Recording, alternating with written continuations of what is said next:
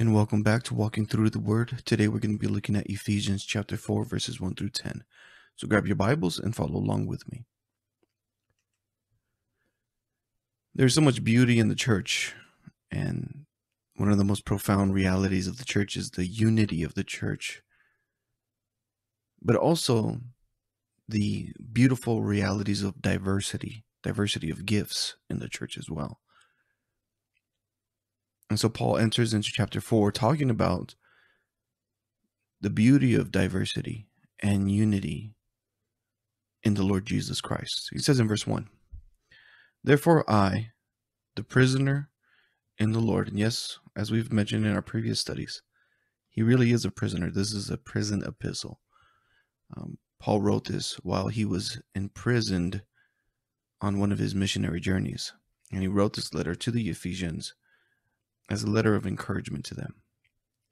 "Therefore I, the prisoner in the Lord, urge you to walk worthy of the calling you have received." And this exhortation should be heeded by every Christian. This exhortation and encouraging word from Paul should be obeyed by every Christian. We are to walk worthy.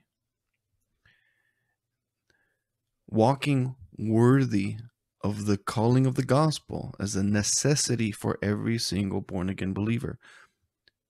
Progressive sanctification, the ongoing work of the Spirit, increasing in our maturity, increasing in greater degrees of grace, that is all part of being a new creature in Christ. And Paul urges the church in Ephesus, just as he should be urging us and is urging us through this letter, to walk worthy of the calling you have received. Now notice this is a present tense reality. You have received this. This is already yours. This calling is already yours. You were called to the Lord Jesus Christ, and you should be walking worthy of it. Now, you might ask, well, what does it mean to walk worthy? How do we walk worthy of the calling?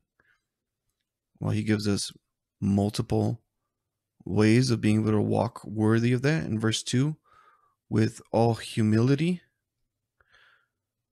So number 1, walk in humility. See yourself as lesser than others. Not that you are lesser in value or lesser in purpose or lesser in design, but rather you make yourself a servant. And number 2, with gentleness, not being aggressive, ensuring that you are love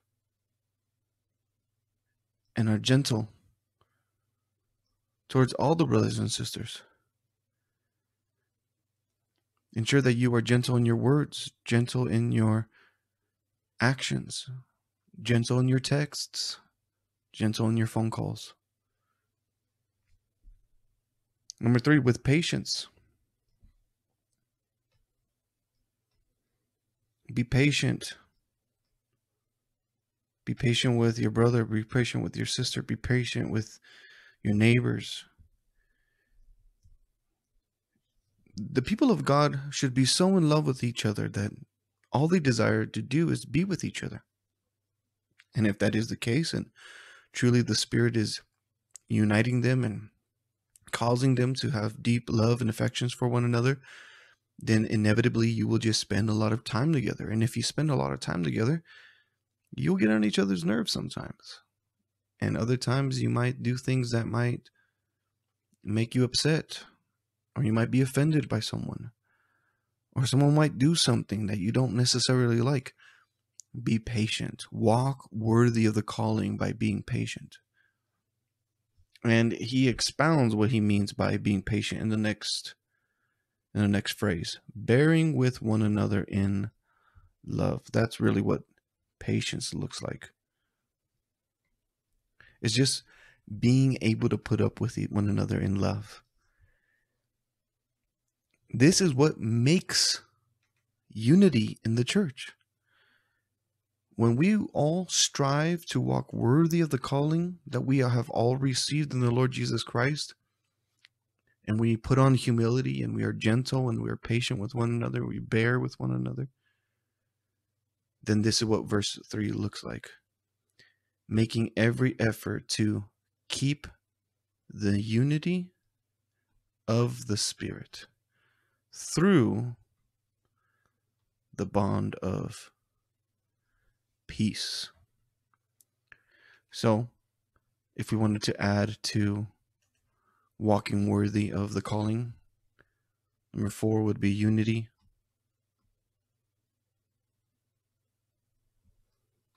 And number 5 would be peace. And these are all things that we should all strive for at all times as Christians within the body of Christ.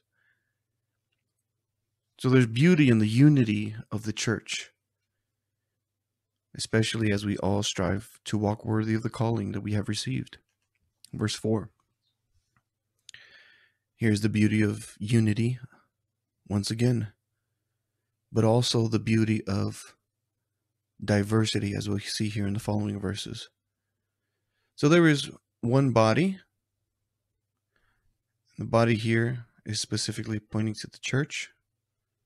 That is the body of Christ. So the church locally, because I think since it's written to the church in Ephesus,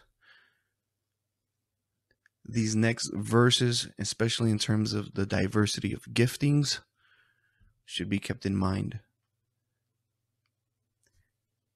Although there should be unity and diversity in the universal church throughout all the world,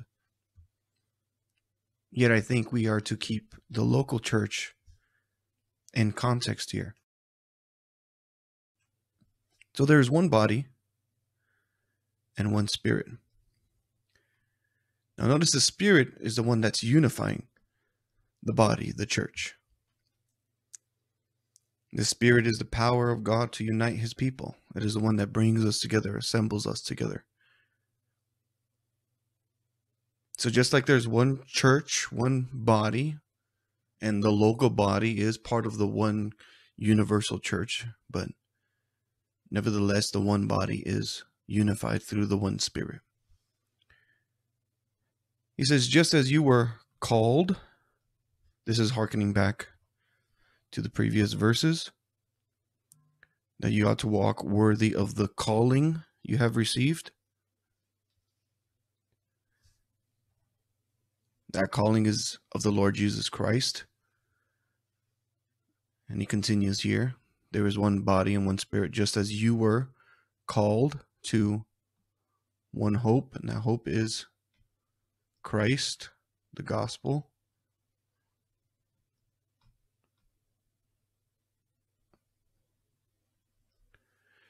Just as you were called to one hope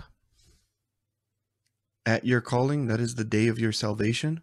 So at the moment that you were saved, you were called to Christ, to your one hope, to the gospel. And the Spirit is the one who accomplished this great feat in you. And everyone who is part of this one body is also experiencing this calling of one hope. Because everyone united has a very specific day in which they were called. And that's the beauty of the gospel. He says in verse 5, one Lord. So there's one God that we all worship. That is the triune God, Father, Son, and Holy Spirit. One Master. There's one faith. We've all come to the same saving knowledge of the Lord Jesus Christ, the gospel of our salvation.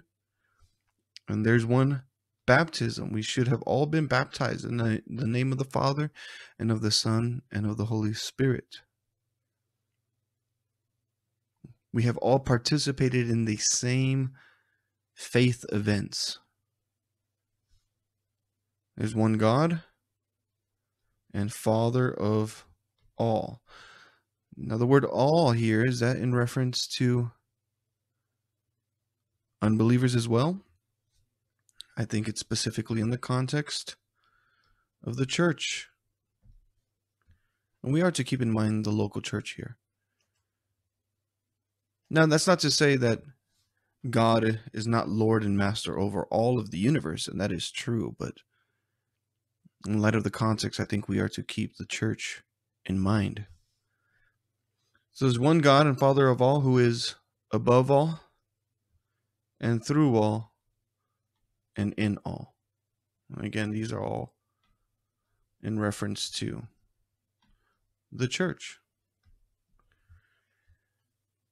Now, why is Paul making a reference to every person in the congregation, in the local church? And I think it's because he's been establishing this reality over and over again to the Ephesians, that the Gentiles are also partakers of the promises of the Lord Jesus Christ. They are no different. They are not lesser. And so God has gathered together from both Jewish believers and Gentile believers into one body. And everyone who is part of that body has received the one Spirit and have received the one hope and have worshiped the one Lord and have the same faith and have all received the same baptism, and they all believe in the same God, and they all have the same Father. He's establishing this reality amongst the believers during this time, that the Gentiles are co-heirs and recipients of the same beauty and power and promises that were given to the Jews. There were no less, there were no different.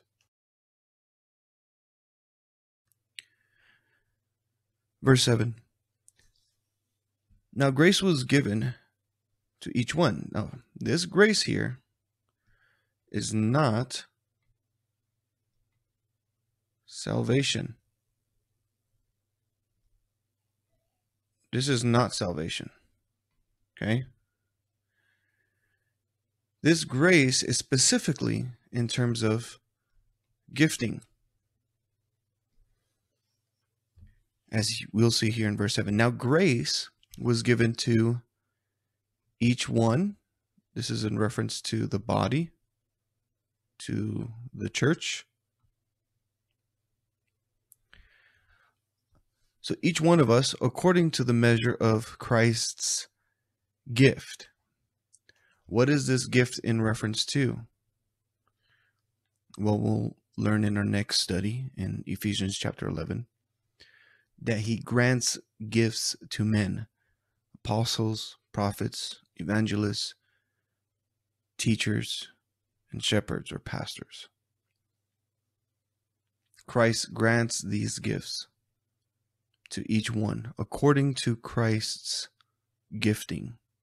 So Christ in his sovereignty has granted to his people, the church, who are all of the same body, who are all of the same faith and baptism and spirit and everything.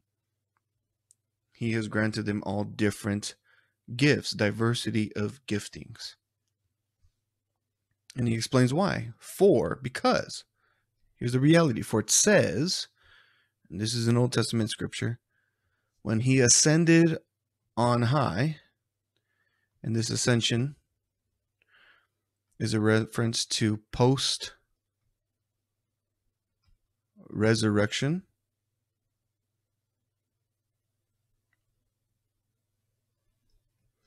As Paul will expound in verse 9 and 10. When he ascended on high, he took the captives captive. That's an interesting way of saying that. But essentially what Paul is referring to here is that when Christ ascended it back into the heavens to the Father after his resurrection, after he had been crucified and he had 3 days in the tomb and then rose again on the third day. For a few days later, he ascended up into the heavens. When he ascended, Paul is saying, when he did that ascension, He took captives, and these captives are in reference to depraved sinners who were lost in their sins, who were imprisoned souls by their own wickedness. He took those imprisoned captives, those wicked, depraved sinners, he took them captive, and that is that he took them and made them clean or righteous.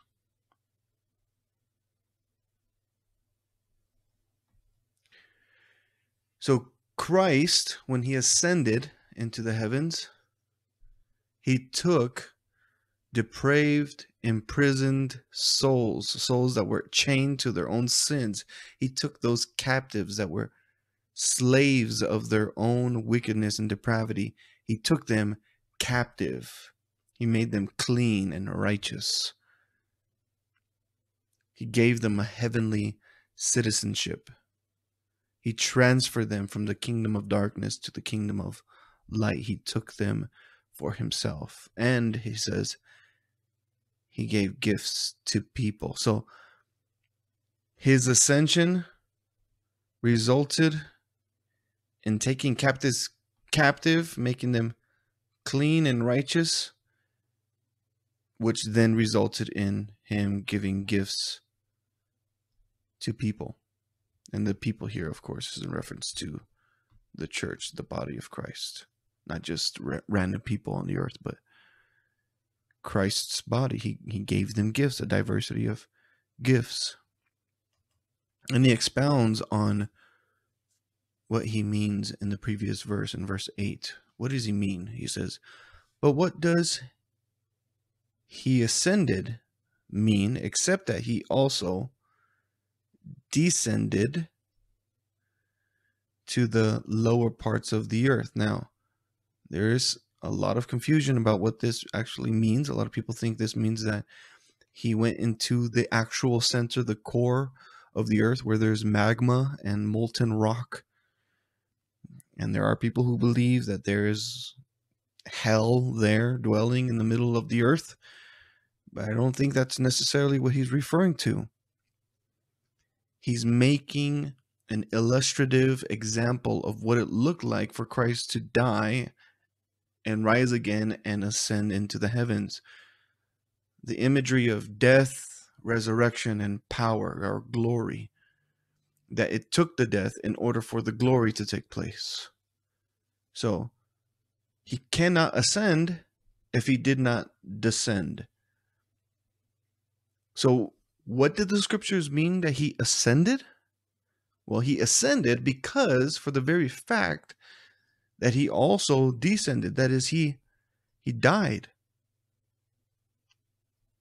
And because he died, then he ascended, that is, he resurrected.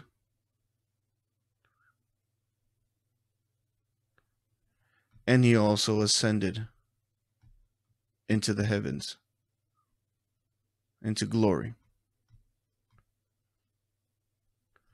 So without the descension, without the death of the Son, there is no ascension, there is no resurrection, there is no glory of the Son. And what does he mean then by to the lower parts of the earth? Well, it's just a symbol of him entering into death. This is symbolic of or illustrative of the tomb. That he actually did die. That he entered into the lowest parts of the earth, that is death itself. And that's an Old Testament imagery of Sheol, the place of the dead. That's Old Testament imagery of what Sheol looks like, is the lower parts of the earth, the place of the dead. Verse 10, the one who descended. Who is the one who descended? Well, obviously, it's Christ. It has to be Christ. He's the one that died for us. So Christ is the one that descended, because he is also the one who ascended far above all the heavens to fill all things. This is why the ascension doesn't just mean resurrection, it also means the ascension of the Son of God to glory.